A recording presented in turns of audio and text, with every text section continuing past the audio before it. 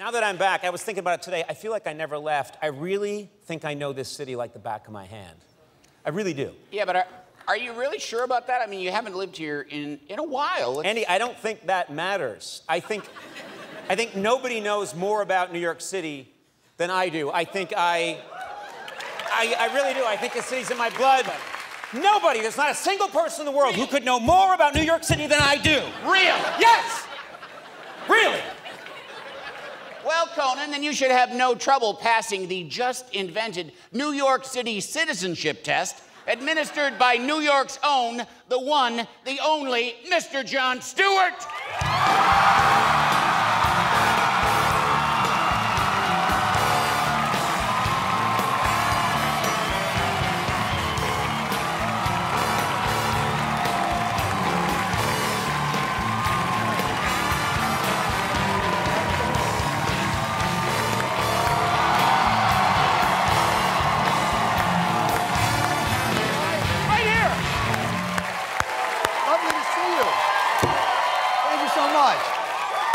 Oh. Wow.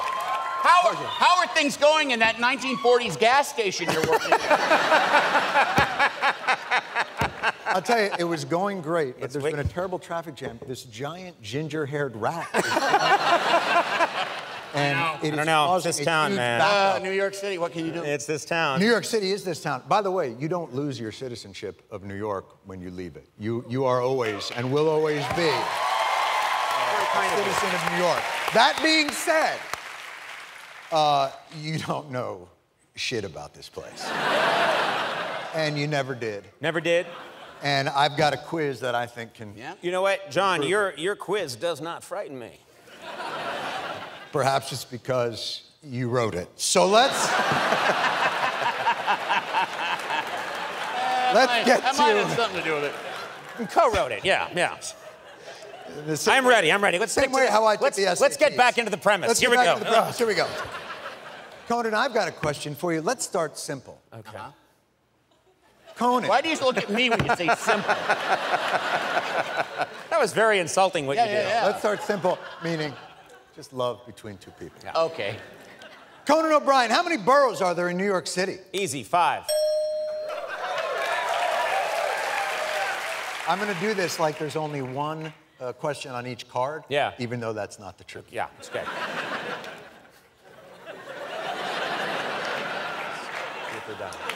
Conan. Yeah. What's the population of Manhattan? Easy, 1.6 million.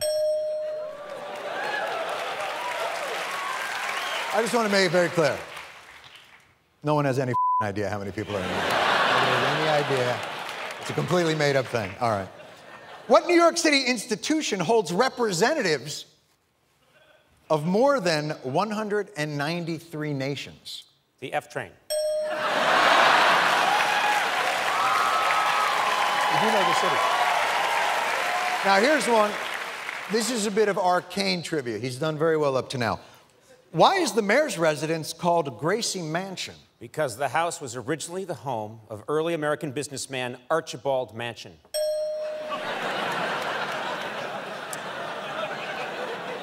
We can edit that one. All right. I can't imagine what you'll say to this. Where in New York City is the ball dropped every year? City Field. How's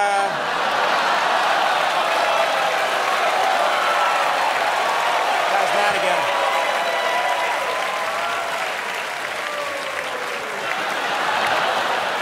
again? Isn't it interesting how quickly a good audience can turn into a meth-fueled zombie apocalypse?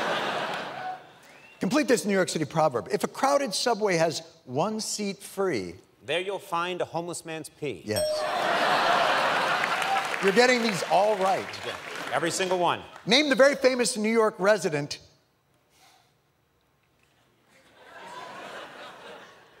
You do this one. Name the very famous New York resident who won the 2016 presidential election. Hillary Clinton. Right. Oh.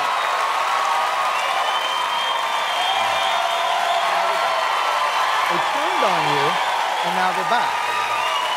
They would have ripped you limb from limb. Honestly, One more New York Mets reference. They would have lipped you limb from limb. They would have ripped you. They would have and lipped me. And lipped you. Cut out your brain Which and I eaten prefer, it. yeah. But now they're back. You knew you were back in New York, Conan O'Brien, when? I saw Pizza Rat getting into an Uber Black. Here's a series of questions that I think you'll find very amusing. Okay. Give the appropriate New York response to the following situations. You're almost hit by a cab. I'm walking here. You're Christopher Walken. I'm walking here.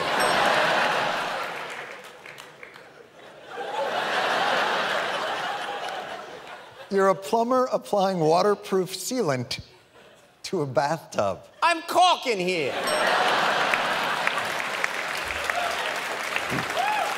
By the way, this is applauding your ability to rhyme. What is the best way to get a child into a Manhattan preschool? Has the child been born? Yes, he has. It's already too late.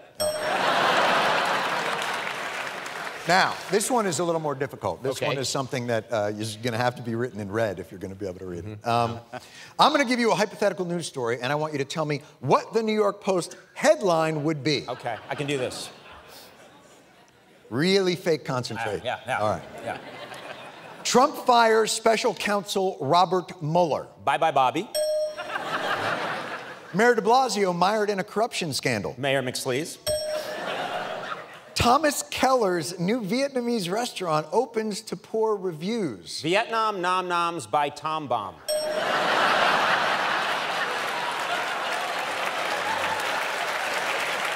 That was an easy one. Come on.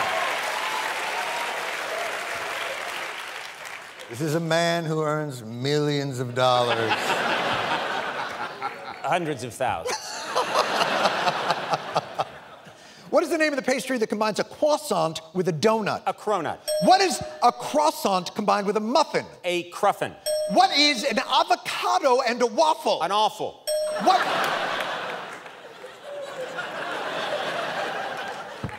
Banana bread, a fritter, and a Danish. A Fran Drescher. We'll take care of that. You won't be seeing that around.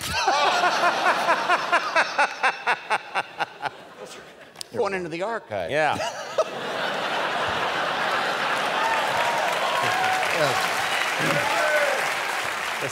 By the way, This bit is going on so long, I've seen John's beard grow while he's out here. I'm This a went Jew, so much, literally. so much I'll have it faster down in to the rehearsal. All right, here we go. That's why I should have went to it. Give the definition of these common Yiddish words. Putz. Putz, a jerk or a fool, also a penis. Schmuck. A jerk or a fool, also a penis. Schlep. To carry or travel with difficulty, as in that schmuck schlepped his putz all the way through Prospect Park, also a penis. And what, my friend, is the easiest way to kiss up to a crowd? Bring out a legendary comedian, have him ask softball questions about their city. That is the way to do And with that in mind, it. Yes. the final question is this. New York City has... The greatest audiences in the world.